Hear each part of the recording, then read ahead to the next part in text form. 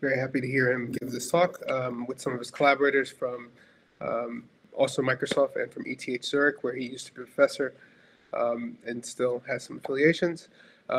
So very excited to kick off this keynote session for Thursday with Matthias' talk on achieving practical quantum advantage in quantum chemistry simulations. Matthias? Okay, thank you, James, and thanks to all the organizers for the invitation. I want to motivate first kind of why chemistry really is in my mind the applications for quantum computing thing, and then I will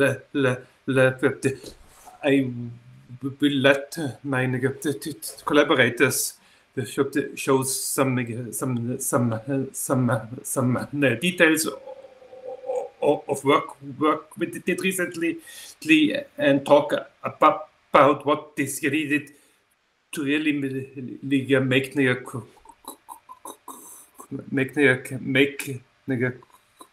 quantum computing useful for chemistry. So what we want to do with quantum hardware is we want to achieve what we call a practical quantum advantage. That means we want to solve an interesting problem, something that's not just a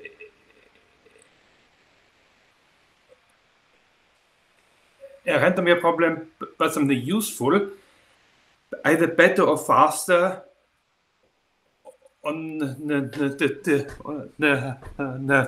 quantum hardware than we could do on the best classical algorithm with the best classical computer. So really use it to solve a problem that I could not solve classically, or to solve it better than I can. And when you read the news articles, then you hear about the big maze of the applications, from drug design to fighting hunger, solving big data, stock market things, weather predictions. There are loads of problems that are claimed to be really useful for quantum computing. And that is based on the fact that for all these problems, asymptotically, there is a quantum speedup based on one of the many well-known quantum algorithms. But I want to argue that quantum speedup is not all. You need more than the quantum speedup. Because when we talk about quantum speedup, then we talk about the asymptotic scaling. That means as the problem size goes to infinity and the runtime goes to infinity, ultimately the quantum computer will scale better. But what we need for a practical quantum advantage, we need the crossover time, the time where the quantum, so the time to solve a problem where quantum is better than classical, you need that to be short enough. It should be of the order of days or weeks and not years or centuries. And so we need to look for problems where the crossover size is so small that the crossover time is so short that it becomes practical. And for that, not only the asymptotic scaling matters, but also constants. And so I want to now look at the comparison of some future quantum computer with today's classical computer to see kind of where the crossover could be. And I want to find a lower bound by being super optimistic for the quantum computer, and I want to be super pessimistic for the classical one. So that when we find that something, the classical computer is better, then it will for sure be better in 10 years, in 20 years. And when we find that there's something where quantum could help, then classical could still catch up. And so the way I want to compare it is, on the classical side, I want to take a single of today's existing classical chips. A single chip like the latest here in the NVIDIA GPU. And that I want to compare to a future fault tolerant quantum computer with 10,000 logical qubits, a logical cycle time of a few microseconds, and all the connectivity. So I want to ignore all problems with the layout and the data movement. So I want to compare those two devices and see when will that future quantum computer be the single of today's classical chips. And when one listens to people talking about quantum, one of the first claims that one hears is quantum computers will solve the big data problems because they can work on exponentially amounts of data. But when you look a bit closer at those two devices, then the classical chip can read 10,000 gigabit a second. That's the I/O bandwidth to a single GPU. But when you look at tomorrow's quantum computer that I mentioned with 10,000 logical qubits, with a cycle time of 10 microseconds, then you can load at most 1 gigabit a second into that. So the I/O bandwidth in the quantum computer is 10,000 times smaller than into the classical one. And so big data will be an even bigger problem for quantum computers than for classical one. And so that's why we say that quantum computers will excel for big compute problems on small data and not on the big data problems.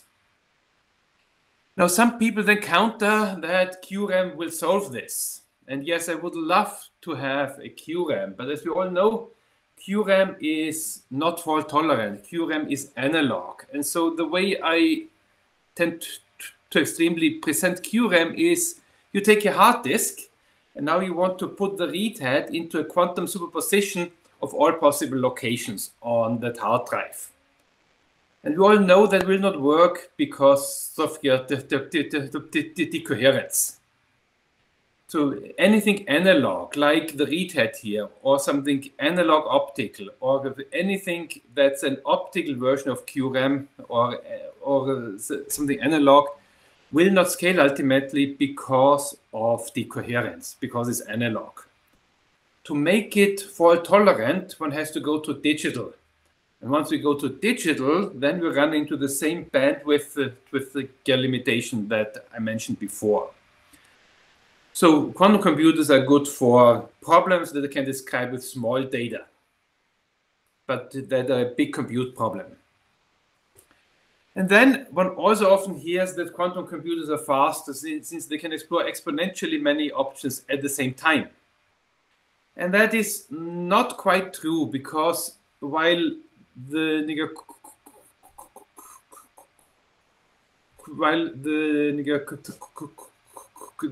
quantum superposition can work on exponentially many configurations at once, when I read it out, I have a challenge. Naively, I get something random. Quite often, I just get Grover speedup.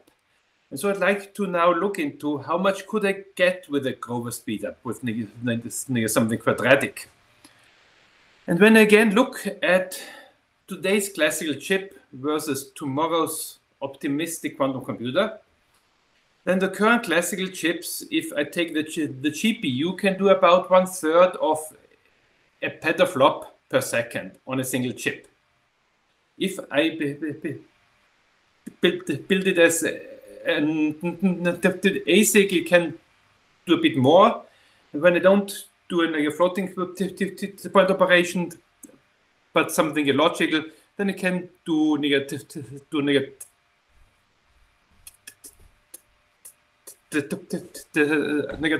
tens of your petaops a second. While the quantum computer, if I build an adder or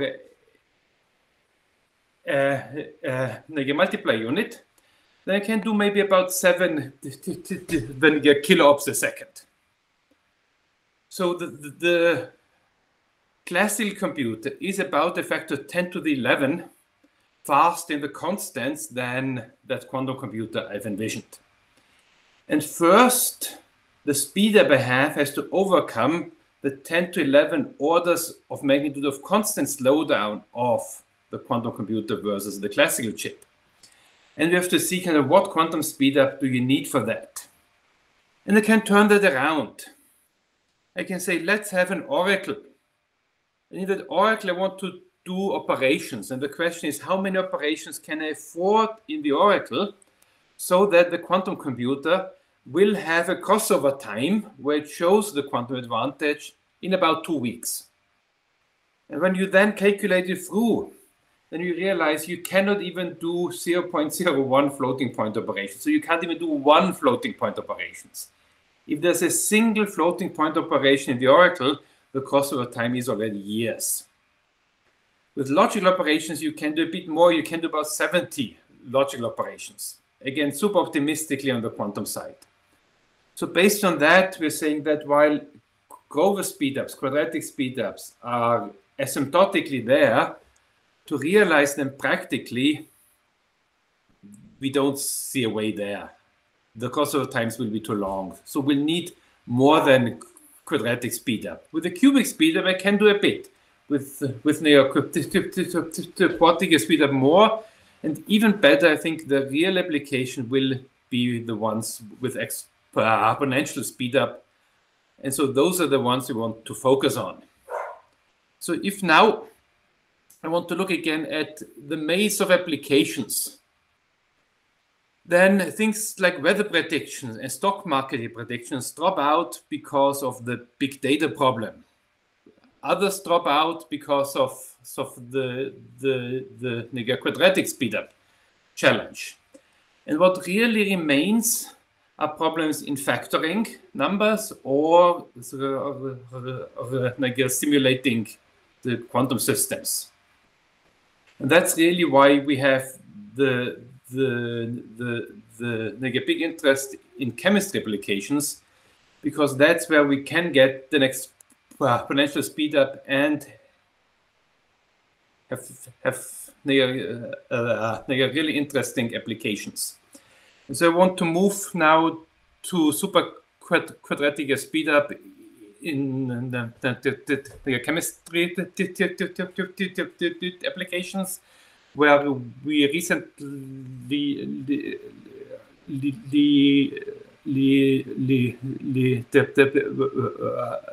worked through details of what is needed to really solve a problem.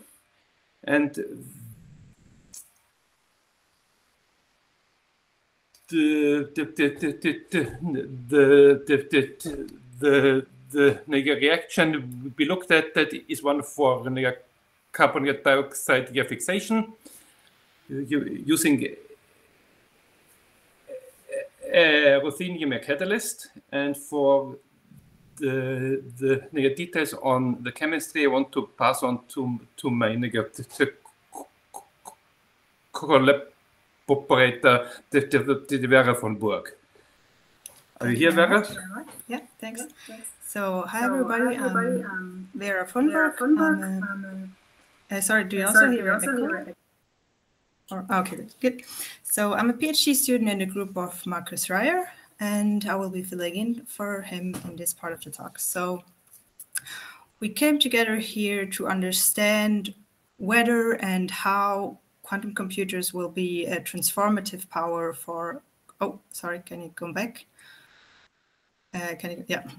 Whether they will be a transformative power for quantum chemistry. But to really understand the global impact of quantum computing, we of course have to ask ourselves, where does quantum chemistry itself have the biggest impact? And where we see this is definitely in the realm of reaction mechanism elucidation. And you see here on the top of the slide, a sample reaction of a conversion of CO2 to methanol. And any chemist knows that this way of writing the reaction is merely a conceptual crutch, because it's a stark oversimplification of the whole process. So first of all, typically you will require a catalyst to speed up the reaction. An example is shown here in the middle. And this adds a lot of complexity, not just due to its size, but also because they often contain transition metals, which have usually a complicated electronic structure. But even if you do not have a catalyst, we still know that the reaction will not proceed in this simple one-step fashion that is shown, but instead it will involve multiple individual reactions and also possibly competing side reactions leading to side products. So this is why it's really important to get a good understanding of the underlying reaction mechanism. And in this talk, I would like to give you a bit of a perspective on how we model these processes and how the quantum computer comes in. So next slide, please. Okay, so the problem of reaction mechanism elucidation is important from a theoretical point of view, or interesting, because we face the same challenges that we also do in usual traditional quantum chemistry methods, such as the strong correlation problem, the dynamic correlation problem, and so on. But it's also really relevant for industry, because almost the entirety of chemical industry is in fact concerned with using reactions to obtain a certain target product. And so as we heard in the discussion part about open problems in chemistry by De Jong, what we are usually interested in is to have a control over these reactions. And we can only have a control over these reactions if we can truly understand it. So what we want to find out is how can, like the requirements that such a reaction mechanism elucidation puts on quantum computing for it to be useful. And next slide. So the way we envisage a quantum computer to be used in this process is shown here, and we've also outlined it in the two papers you see at the bottom. And in a process we termed quantum computing enhanced computational catalysis. So it's separated into two parts, the left one and the right one, where the left part is done on a classical computer with classical algorithms, and the right part is performed by a quantum computer. Now, what you first need to do is you need to know all the steps that are participating in your reaction. So that means that you have to explore the so-called reaction network in a process that I've also termed the structure generation and optimization. And so this means you have to determine all the involved intermediates and transition states. And the way you can imagine this is that you have to determine like the 2D roadmap that tells you which points are connected, but it also tells you like what is the pathway from your starting material to your end product. But if you've ever been hiking before, you know that just knowing that 2 points are connected doesn't really help you to know how long it will take to get there, which is why you need to know the terrain. So is it going uphill or downhill? So for this, you need to determine the energy profile, and this will be done on a quantum computer through quantum phase estimation. And the way these two parts interact is that after having obtained such a reaction network on the left side, on the classical part, you have to transform all the involved intermediates and transition states into a representation on a quantum computer, which we do by selecting a certain active space and then obtaining the parameters to the Hamiltonian, which are just 1 and 2 electron integrals. And we would then simulate this Hamiltonian on a quantum computer and use quantum phase estimation. And the information flow in the other direction is that after you have this energy profile with the involved energy barriers, you can do a kinetic modeling. For this, of course, you have to correct the electronic energy first. And by having this kinetic modeling, you will know, for example, how efficient your catalyst is in transforming your starting material in your product, but you also might know where the bottleneck is in the overall reaction and how you have to tweak your catalyst structure to get a better turnover number. And of course, then you would have to repeat the whole process. So we can go to the next slide. So as an example, to give you a bit of an illustration of how these reaction networks look like, I'm giving you one here for the example of the Formosa reaction. So here we would still be on the left part of the previous slide. And as you can see, these reaction networks are quite complex. So here each node represents an intermediate, and each edge is a reaction connecting certain intermediates. So you can see that there are numerous structures involved that have to be determined. But not only are they numerous, but they are also of a very diverse electronic structure. So you might have to explore several different spin states, charge states, or protonation states, and so forth. Plus, you might also encounter very complex electronic structures because you might have a catalyst in your system or because your transition states are of multi-reference character. And so there are many approaches to automate this step of reaction exploration, which also partly by our group. But what's important is that we keep in mind that the boundary conditions that this poses on a quantum algorithm, and the output from this step is such a reaction network. So next slide, please. And so if we move now to the right part of the other slide, so on the determination of the energy profile, how we do this is that for each reaction, so each edge that we had in the previous network, we have to determine the energy barriers. And we do this by computing the energies of the involved intermediates, here shown on the left and the right side, and the energy of the so-called transition state in the middle. And the relative energies then give us the energy barriers that our molecules have to cross. And so you've heard this before, because these energy barriers enter the rates in an exponential form, we have to get them to a high accuracy, which is typically denoted by 1 or even 0.1 millihartry. But another important aspect of quantum computing, when it relates to quantum chemistry methods, is that in quantum chemistry, the algorithms we use or the methods we use have an unknown uncertainty attached to that. And that uncertainty might be, for example, due to the parametrization of your density functional, or it might be due to the unknown optimality of your bond dimension in a DMG calculation. So especially in the case of DFT, your errors are unknown and they might also possibly large. So it's important to keep in mind that quantum computers, through quantum phase estimation, can already offer us a competitive advantage if they're able to give us reliable error estimates.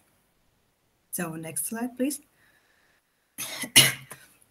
And the output of this step, so which would still be on the very right part, would be such an energy profile, which I'm showing you here, which I've taken from the paper shown at the bottom. And so so this was energy profile that was obtained just with DFT and manually. So obviously it's restricted in its size. But already here you can see that it's really important to consider a multitude of structures, and you have to consider also branching reaction pathways for you to really understand your efficiency of the catalyst. So I hope I could give you a bit of better understanding of the context in which we want to use our quantum computers, and we could summarize all of this into the fact that if we want to use our quantum computer and if we wanted to really enhance reaction mechanism exploration, we must be able to really treat efficiently a multitude of structures. It has to be robust in terms of the electronic structure, and the energies have to be obtained with high accuracy, and it will be really good if they can yield us reliable error estimates.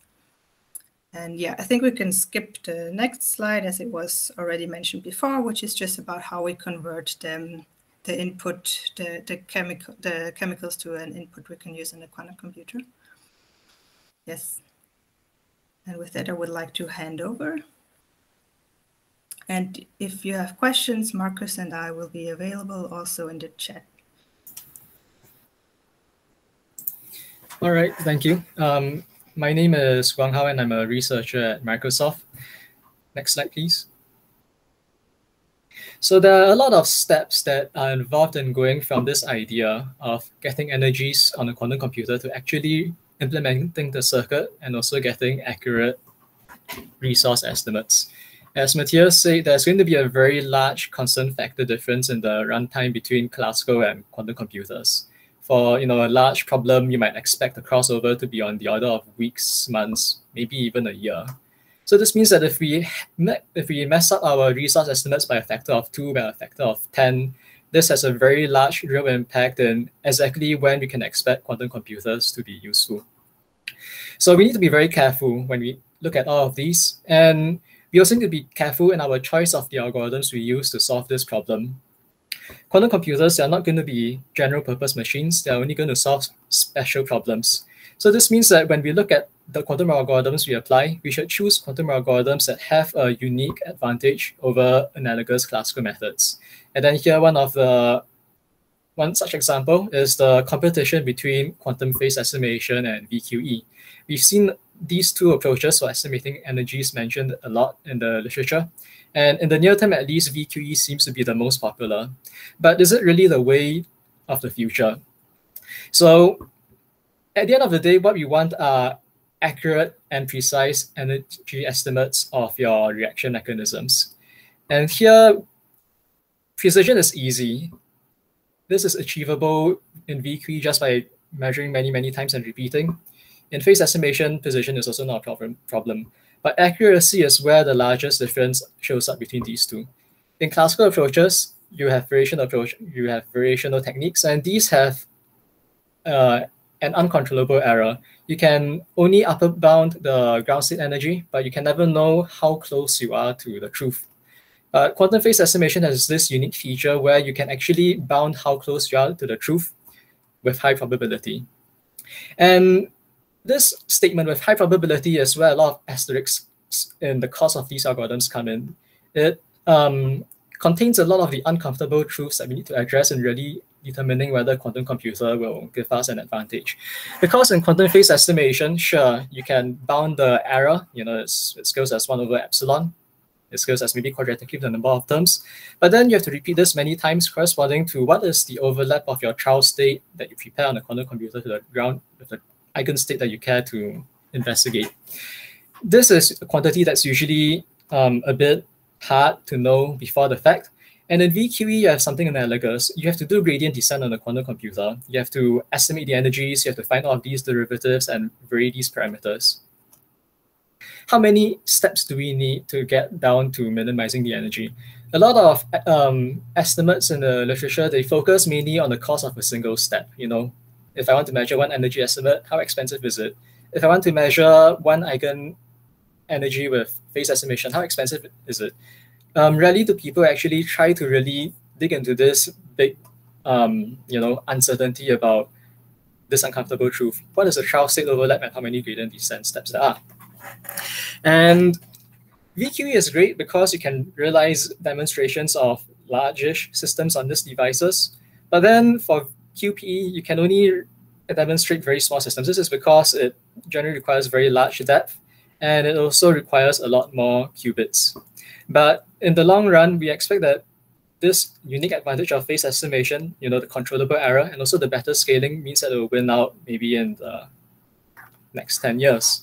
So let's go on to the next step, next slide.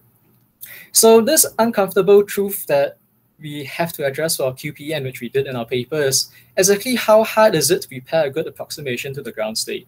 So this here is also a good illustration of why QPE tends to, we believe, do better than VQE. The reason is that, sure, in the worst case, making the ground state is a very, very hard problem. It is QMA hard. You can think of this as a quantum generalization of NP. But just as how many NP problems actually have good approximate solutions, sometimes when you prepare approximate ground states, you can also get lucky. Lucky here meaning that your trial state can have a reasonably large overlap with the ground truth. And in QPE, in order to get an accurate energy estimate, all you need is that your trial state has a constant overlap with the ground truth. It could be 10%, it could be 1%, so long as it's not something that is negligible. But for VQE, if you wanted to get an accurate energy estimate, the constraints on how close you have to be to the ground state, how close your ansatz must be, are a lot more stringent. If you wanted like a 1 milli Hartree error, then you need a VQE trial state that is close to the ground truth by less than 1 in a million. This comes from 1 millihartree, that's 1 in 1,000, times a certain energy scale of your Hamiltonian, which is also on the order of 1,000 hartree. So in our paper, we found out that at least for some typical cases in this carbon capture catalytic cycle, the ground states that we care to study actually have reasonably large overlaps with even just a single determinant state. So this is not going to be true in general, but it kind of points to how this issue of ground state preparation has a chance of actually being addressable in practice. Whereas for VQE, it is still always going to be an extremely hard problem. Next slide, please. So now that we've chosen our algorithm, we now need to think about how to circuitize it. And exactly how you circuitize it depends on which era of quantum computing you're looking at, because the resources that matter differ a lot. In the NISQ era, we are really working at the physical level. Our qubits, your individual circuit elements that you print out on your wafer. The noise is high, and because these elements are on the wafer, you favor interactions between them, quantum gates that are nearest neighbor. And also the quantum gates that you can apply easily, they tend to be things that are driven by a pulse. You can always continuously vary the parameters of a pulse. So you can apply primitive quantum gates like single qubit or 2 qubit rotations that have a continuous choice of rotation angles. And usually we think about the cheap gates there as being single qubit gates, whereas the expensive gates are those that act on multiple qubits. And a lot of studies that try to express the cost of quantum algorithms usually at the start implicitly, maybe it's not really mentioned explicitly, they make a choice of which type of machine they're using. Usually people assume that it's a cheap gate, it's the gates in the NISQ era that matter, and they decompose the algorithms as such. But in the logical level, on machines that we expect to have maybe in the next 10 years, the situation is quite different. To some extent, we no longer really need to constrain ourselves to just assuming nearest neighbor connectivity. Some types of long-range interactions between our qubits is possible. For instance, protocols like teleportation to move your qubits and information around. And the gates that we assume that we can do easily are also different. Rather than having a continuous set of quantum gates, you only now have a discrete set of gates. And the cheap gates are, in contrast to the NISQ era, they are long-range gates. They are Clifford gates that can act on many qubits, and usually we consider them to be like something that is a factor of 100 to 1,000 times or even 10,000 times cheaper than the non-Clifford gates. These are the expensive gates and the gates that are needed to make quantum computation universal. Some examples of these are the T gate and the Toffoli gate. So next slide, please. So within this framework of circuitization, there's been a lot of recent work that tries to figure out asymptotically what is the cost of simulating or solving these chemistry problems on a quantum computer. And over the years, you can see that there's been a lot of progress from 2013 to recently 2020. And you can see that as time passes, the dependence on number of orbitals, it goes down. That's great. Dependence on time goes down. That's also great. And if you're to look at the gate cost, there's also this difference between the easy gates and the hard gates. Early estimates didn't really distinguish between these two, but later estimates kind of try to isolate the resources that really matter and minimize them. So if you're to just look at all of these scaling factors, it seems pretty great. We're on a great trajectory towards realizing practical applications. But the truth is that asymptotic performance really isn't very useful. It doesn't give us a concrete understanding of saying, is quantum computing going to be useful like next year, 10 years, 100 years? This is because, next slide please, the constant factors really matter. So in the early days of quantum computing, people were happy if you had an algorithm that was so-called efficient. So efficient just meant that it scaled polynomially with a number of, say, orbitals. Classically, you might say that if you wanted to diagonalize matrix for n fermions, this would take exponential time. So if a quantum computer could do it in n to the 5 time, that's great.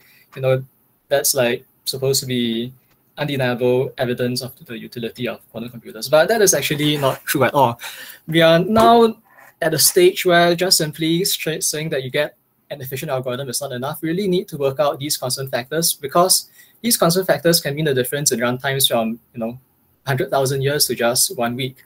And in the past 4 years, we've worked very hard at using the best simulation algorithms, the best quantum techniques to bring this cost down from something that was provably unrealistic 4 years ago to something that is quite almost, you could even say, feasible to just today. And when we examine the scaling of how all of these algorithms, cost for real examples, like in the carbon capture case, we find out that across a large range of orbitals, the gate counts are going to lead to runtimes that are on the order of at most like a month or down to weeks. So next slide, please. So with all of these advances, what's next? What else can we do to further solidify our faith in the promise of quantum computing? So since 1995, that was when the first explicit algorithm for simulating all of these chemistry problems was developed. There have been a lot of new algorithms, and these new algorithms, they capitalize on different structural properties of the problem that you care to simulate. And for each of these algorithms, they have different trade-offs. They might use more of certain types of gates, like maybe they might use more Clifford gates, but they might use fewer non-Clifford gates and so on. And so far, very few studies have been done that really exhaustively try to squeeze out as much performance as we can from these algorithms. There have been early studies about trotterization applied to chemistry, and by now these are already somewhat out of date, because as research progresses, we develop new techniques, new optimizations, and our best understanding of the potential of trotterization is, now something that we should look again once more. A lot of focus now is on qubitization, and I think the results have been very promising. But then there have been also other algorithms that I think are potentially of high impact, but there hasn't really been a systematic study on their performance. And looking at those could be one way to figure out in the future whether there could be further improvements to be had. Then that's for revolutionary improvements on the algorithm side. But there are also a lot of other more incremental improvements still important that can reduce the cost. For instance, when we apply all of these algorithms, one of the key subroutines is this QRAM. And in the past few years, since QRAM was discovered, the constant factors implementing QRAM has gone down by factors of 2 to 4 to 8. So I'm not sure how much more we can squeeze out of that, but then it kind of tells us that every factor of 2 is important, and every factor of 2 halves the threshold for when it will be useful. Next slide, please. So that was it for opportunities in algorithms, but this is not something that's only limited to people who work in quantum algorithms. There's a lot of interesting potential out there for those also working in quantum chemistry. For instance, in choosing the best representation to represent your molecule in. Different representations, they have different features, and different quantum algorithms, they capitalize on different types of these features. So initially, people would use the unfactorized representation, but a series of work recently looked into different low-rank representations of this, as a single factorized, as the double factorized, and as of a few months ago, there's a hyper-contracted representation applied to quantum algorithms. And all of these are important because they reduce the number of terms needed to represent Hamiltonian, which has a direct impact on the cost of the algorithm, and they also reduce the number of steps needed. There are also other aspects we could look at. For instance, if you were to fix the number of orbitals, could we still get an even more accurate representation, to minimize the basis set error by choosing different basis sets or downfolding high-lying states into low-lying states? So now Matthias will wrap up. Matthias, you are still muted.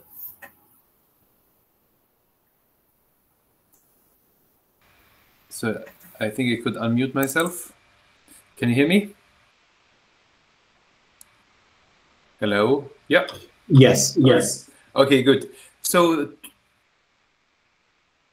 to wrap up, we looked then at the runtimes and the number of qubits one needs.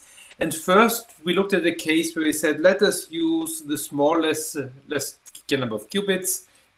That's a couple of hundred qubits, and a and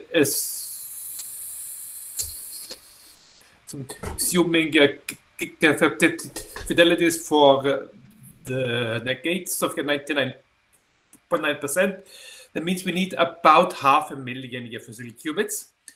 But then the runtime with the sensible assumptions on the clock speeds of the gates would be about 30 months. Now, we don't want to wait 30 months, but fortunately we can do trade-offs. We can say, let us use more qubits and bring down the number of the non-Clifford gates.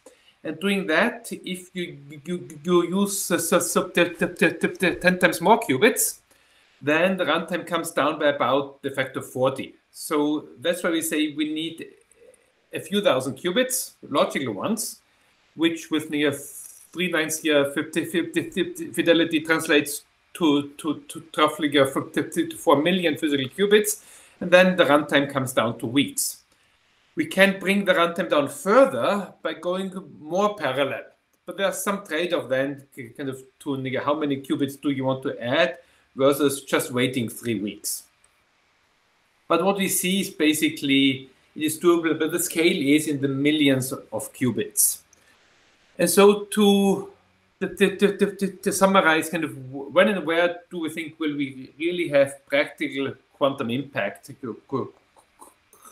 quantum computer solving the impactful problems? As I mentioned here at the start, there have to be small data problems, big compute problems, with super quadratic speed up. Chemistry problems seem the most likely candidate here. But what is important also, so what we pointed out is that you really have to go through examples and really find out what are the typical electronic states one wants to look at, and then not just look at the asymptotic scaling, but at the numbers. The good news is it's feasible. The challenge is we'll need a fault-tolerant quantum computer with millions of qubits. So that's what we have to aim for. And then we can have a disruptive impact on chemistry. Thank you. Thank you, Matthias. That was a wonderful, very interesting talk with a lot of different aspects brought in. Thank you, Guang-Hao and Vera for also contributing. And I guess we can open up the questions. I believe there's also questions inside of the Slack as well, if people want to ask questions there.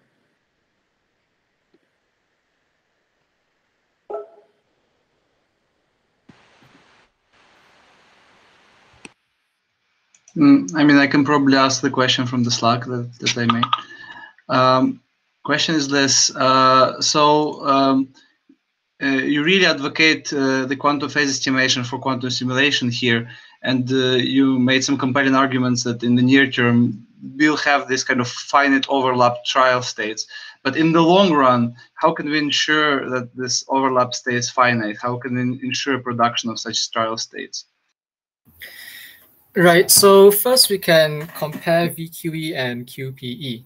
However difficult it is to prepare the trial state for QPE, VQE will only have it orders of magnitude worse. So there is always going to be a good reason to favor QPE over VQE. Now the next aspect of this is QPE even practical if we scale up to large problems? Because as you're asking, how do we ensure that this trial state preparation has just a constant overlap with the ground truth? The reality is that we cannot guarantee this. You can always construct worst case examples where making even a constant overlap is exponentially hard.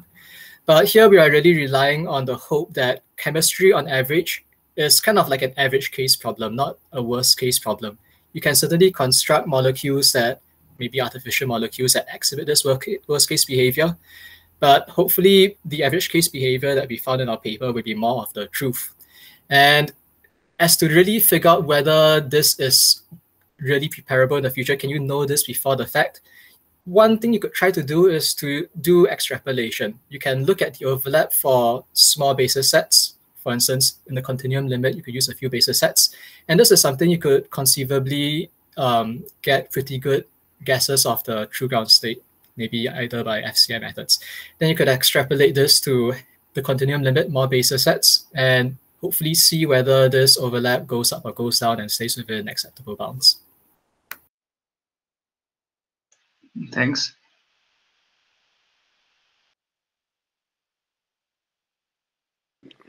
There's a number of other questions inside the Slack, but I think they're being answered.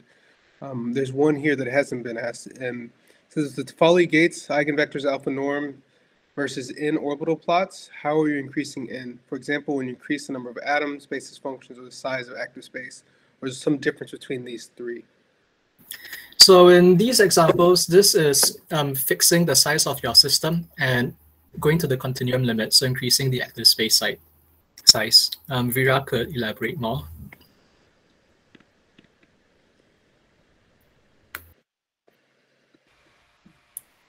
Sorry, can you just repeat that part? I was concerned with the questions in the Slack.